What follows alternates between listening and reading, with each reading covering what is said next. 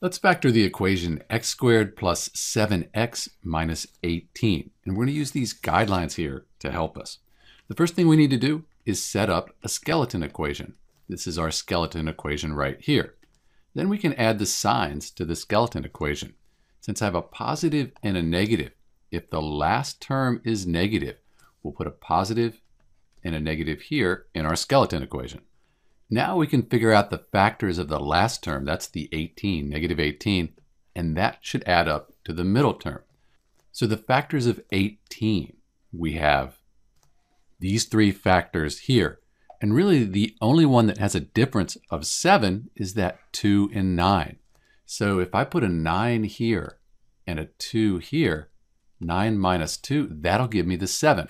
So we factored the equation x squared plus 7x minus 18. We should check our work though with the FOIL method. We're going to multiply the first terms, the outside, inside, and then last. We end up with, and we can combine these two terms here. And this is the same thing as we started with here. So we did this part correctly. We correctly factored the equation x squared plus 7x minus 18. Let's briefly find the values for x that'll make this work out to be 0 here. So we'll have 0 equals 0. That's a true statement. We say x plus 9 equals 0. X equals a negative 9. Over here we say x minus 2 equals 0. X equals 2. So if you put negative 9 in for x, do the math, this will all equal 0.